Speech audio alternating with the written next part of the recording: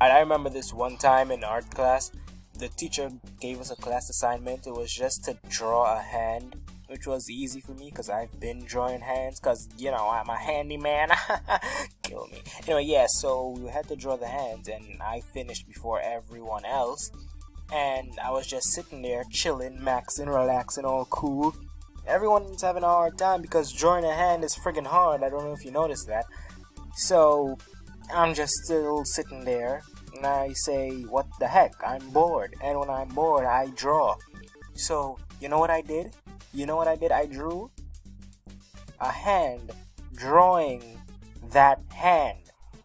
I looked at my hand while I was drawing this, and I drew the drawing hand. It was amazing. It blew my mind. It was dope.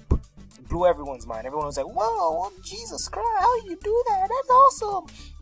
You know? And it was amazing. But then when the art teacher is checking artworks, she watches the guy in the back of me, and she's like, hey, that's pretty good. And then she comes up to me, and she's like, nice. Excuse me? I literally did a hand-drawn drawing of a hand drawing a hand. You know? That doesn't deserve a nice.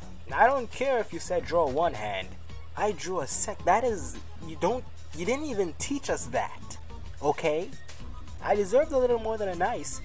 So guys, moral of the story is, my art teacher hated me.